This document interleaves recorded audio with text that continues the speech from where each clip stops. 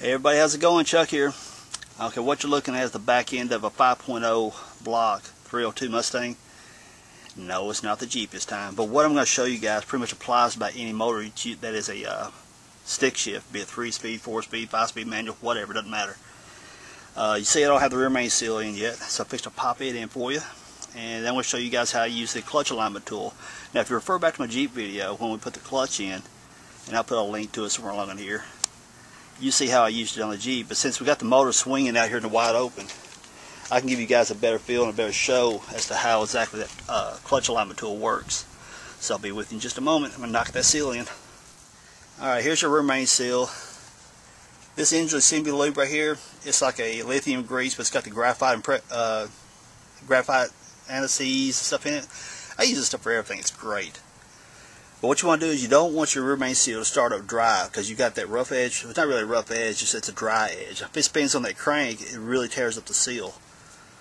So you put a little bit of the lube on there, and you can use like a good engine oil or something like that too, but this stuff seems to hang in real well until everything's seated in.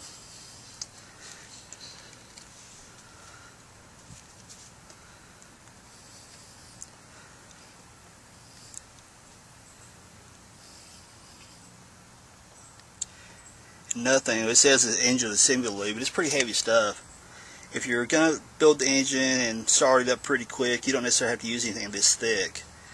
But actually I built this engine, it's been a while now. And I'm just decided to put the Mustang back together, and I thought it was a good time to show you guys how to really put it in a clutch from the outside where I can show you all the details. Alright, you see I've got it just kind of smeared on it. It ain't like outrageously heavy. Slide it up around the back end of the crank.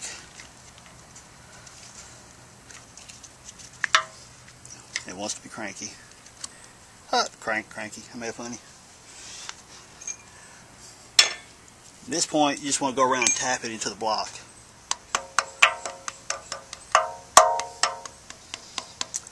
And it'll get to that point. Then you just want to walk it the rest of the way around. Don't have to hit it hard. You just want to love tap it in. Then once it gets in there, you can see it. You can see how it's wanting to walk back out.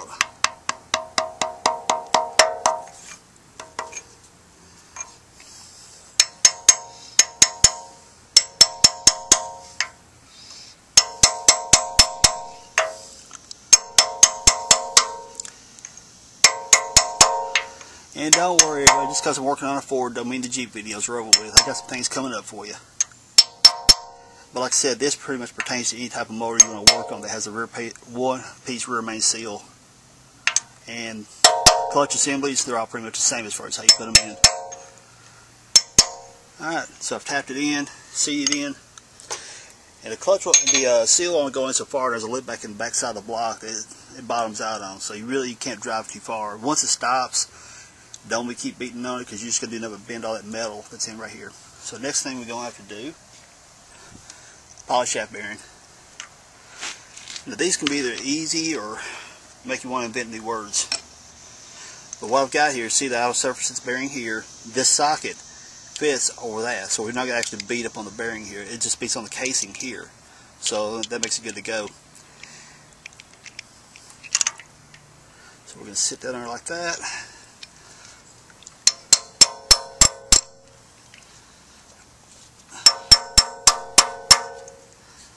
And see, it's kind of going to kind of clockwise, so see if we can get it centered. Alright. Be careful not to hit this right here, because you don't want to knock that out of whack.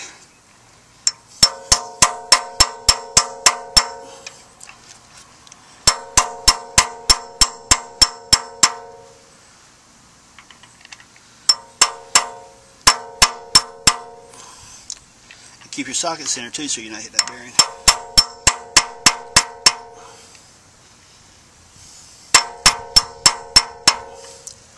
Okay, that's seated. Then you check your bearing, everything's rotating good.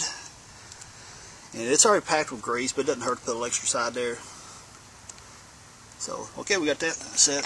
So we'll be back with you in just a minute. We're going to set the flywheel. Okay, we're going to set the flywheel. Now, the Jeeps don't necessarily do this, but the 302 blocks do.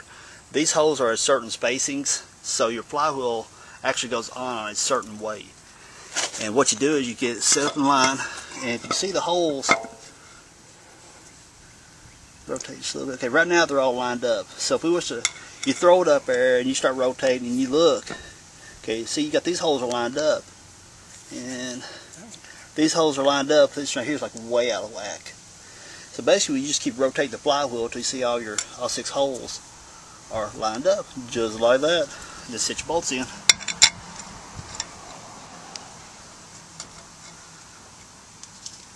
So I'm going to tighten these bolts up, and I'll be right back with you in a moment. Alright, what you're looking at here is the back side of another 302 flywheel. Now, I showed you just a shot a moment ago how these hole spacings here are different, and there's a reason for that.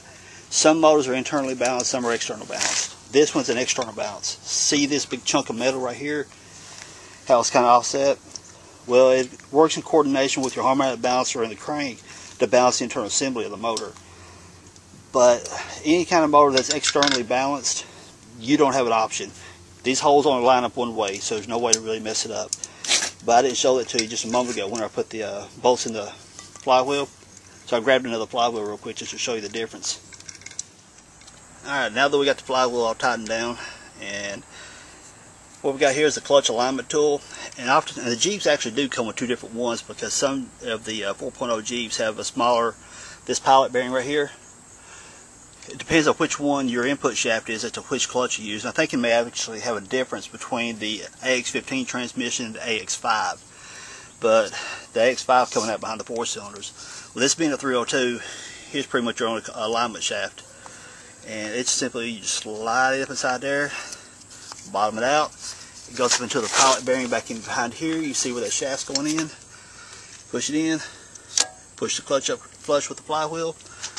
And there is no right or wrong way. As long as your clutch is lining up inside there, you're good to go.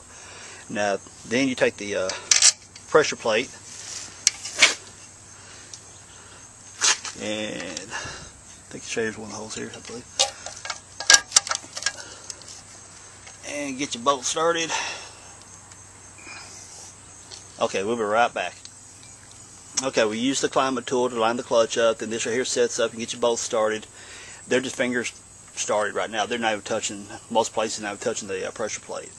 But at this point, what you want to do is crisscross. Tighten this a few turns, come over here, tighten that a few turns, and just work your way around, jumping from one side to another, crisscrossing them to tighten them up. That way, when you're collapsing your spring for your pressure plate, you're actually getting even pressure all the way around until you get them good and tight. Okay, we went around tightening all the bolts up, and I know somebody's going to ask what the factory specs are. I'll put them in the notation later, simply because, I mean, this is for a 302, but if it's for a Jeep, it could be different bolt specs. So basically, the best thing I can tell you without causing you guys any issues, whatever car you're working on, be it a Jeep, be it a Chevrolet, be it a Ford, whatever, the information is online, so look up and see what your factory torque specs are.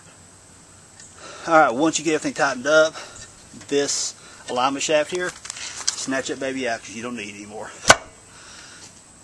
That was funny. It popped. So anyway, now that clutch will not move. We're going to set the motor down a little bit. Then you take the transmission, slide it all up into it, and we're going to bring the transmission all into the car. Okay, once we got the clutch set up on the block, be sure, look how sloppy that is. Throw-up bearing is done for. So here's how you change the throw-up bearing of these. If you look right here, it's a ball and socket type setup. So now it's popped back in place, but that's actually where it's supposed to see. And whenever you push the clutch, you got a cable that goes from here to here, and whenever you push the clutch, it pulls this together. So therefore, see right there, it pushes your clutch fingers, which rides against those little fingers right here. It pushes those in, disengages your clutch. And it all pivots off this ball right here. I really wish Jeep would do this. Well, at least mine anyway. But as you see, that's how bad that bearing is. But now we need to take this bearing out. So what you do is grab right here, pull, it snaps back. Pull this forward, that slides off. Slide out the whole assembly. There it is. Then at this point, take your throw-out bearing, bring it back this way, because you see those fingers right there. Basically, what you got to do is get them on the other side of the fingers, but you got to. All right, people, I'm working with one hand. Give me a second. There. Y'all didn't see that, did you? Here, give me just 1 second. Okay, let's do an instant replay on that. Well, maybe not quite so instant. Here's the assembly. What you want to do is, hands on your throw-out bearing. Golly, that thing's shot. Pull it back this way and watch it slide. And if you pull it this far, like that, and you tilt it the wrong way, it's going to hit against the fork here and it won't come off. Slide it back, bring it forward. This lip has to come below that lip. Look at yonder, slides right off. Alright, let me get the new one out of the pack. We'll be right back. Alright, look at here. New throw-out bearing, obviously. This is the old one. Look at the difference. See how it's wobbling like that? Look how tight this one is. No movement, no side-to-side movement. This is done for. That's trash. Alright, here's your new one.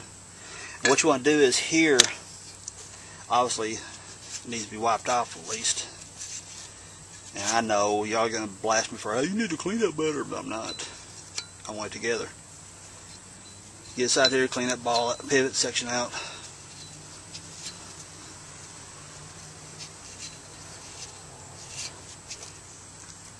Ta-da! Same old grease. Love this stuff. Mainly it's because, I mean, it's extreme pressure and it's ease. I mean, it's like an all-in-one, but it withstands heat so well, it doesn't burn off. So pack a little bit of grease up in there. And really, this point right here, on these pressure points, you really don't need much on that. Just wipe it off so you ain't going to have any loose crap going into your bearing. Alright, up in here, this pivot ball, wipe it off. Do a little visual inspection, make sure it's not excessively worn, which this one's not. Excessively worn would be, see where the pivot is right here where the shiny stuff stops? If you're getting shiny way back up in here, you need to check your arm or the pivot ball. One of the two is wearing pretty bad. And one of the two is going to have to be replaced. But this one's okay. Then you got your input shaft. Wipe it down good. Get all the crud. Make sure this is clean, because this right here is where your pilot bearing runs, up inside that block. Put the black snot to it, because you want that bearing to slide up and down that input shaft like it's supposed to. Then on your input shaft, because this is where your clutch plate rides at. Now if you forget to do this, it probably won't be the end of the world, but what it's going to do is really increase the longevity of your clutch parts. Increase how smooth you shift, how good the clutch feels, all that stuff. So really, it doesn't take a whole lot of time for a little bit of preventive maintenance. Even though I shot it on the side of the fork there, I'm going to put a little bit on the pivot ball, just for kicks and giggles, I guess. But you see me put it on the fork. There we go. Now, clutch, the clutch arm, throw-out bearing, slide it into that angle like that. Slide it, pops right in. Pretty easy. Arm here, pivots back inside. This slides in like this, and back of these fingers are a little bit on the outside, but what you do is you get them in there. Most of the time you can pop them in place, but you may have to get a screwdriver and snap them back. Alright, there, that one's about seated. You still got your pivot ball on the outside. Then what you do on the outside where your clutch cable goes, smack it, pop it right in place. There's a throw-out bearing installed.